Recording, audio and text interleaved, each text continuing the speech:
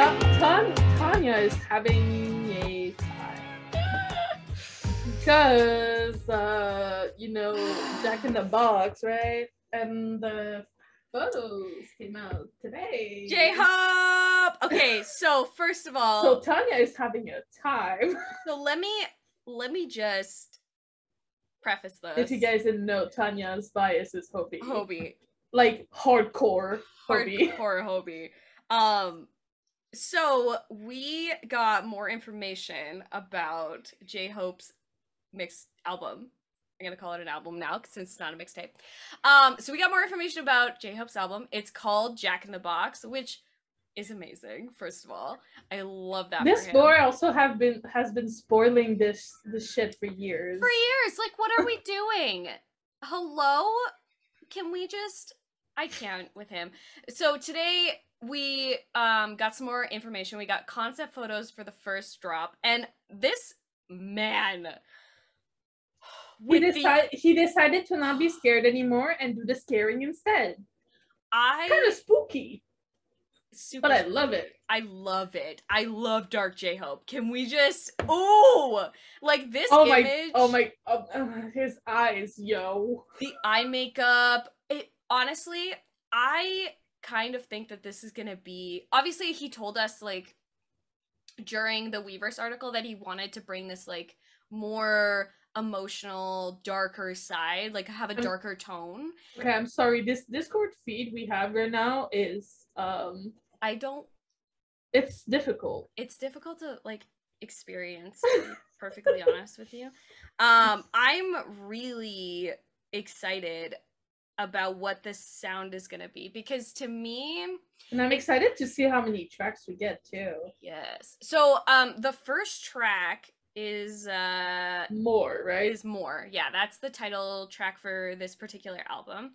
And I am really interested to see what this is going to sound like, because based on these images, it kind of reminds me of like a punk rock sort of vibe.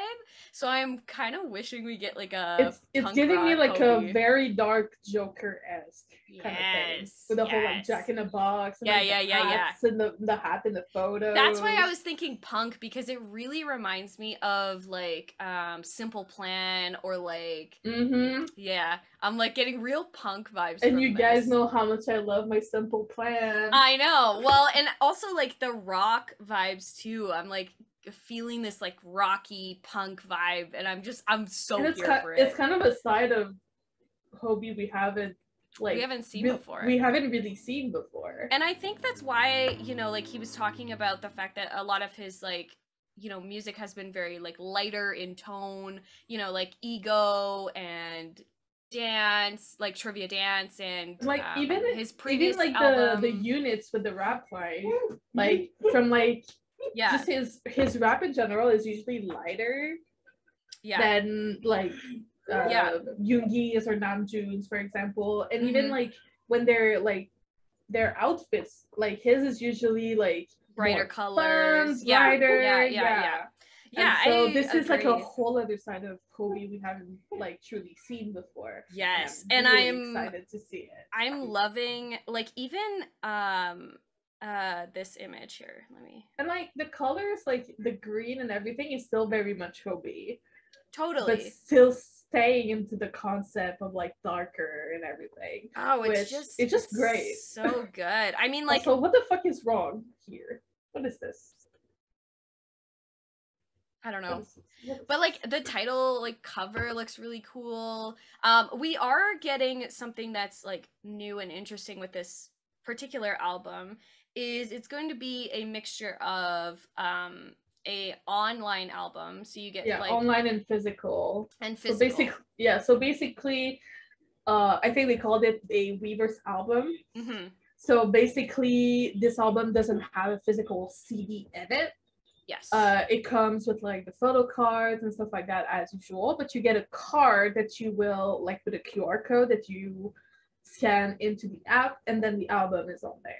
Yeah, and I've been seeing honestly, I think this is a really interesting concept. I can't say whether or not I like it or not, because we haven't tested it out. I guess we'll see in a couple weeks, right? Yeah, and I think like 17's last album, Face the Sun, that one is a Weverse album. Yeah, I think there are 2 on there right now.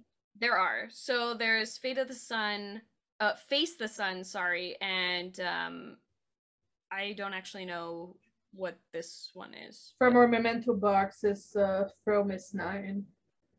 Yeah, one of the girl groups from Hybe. So this is going to be like very an interesting way. I'm really interested to see how this all fits together and what this like what the physical is going to look like comparatively to like what the online version is. We're getting like online photo cards and like all this kind of stuff. So I don't know what it's going to look like, but I'm interested to see how it's all going to work. I just love the reaction of the group chat when it says you can buy up to 40.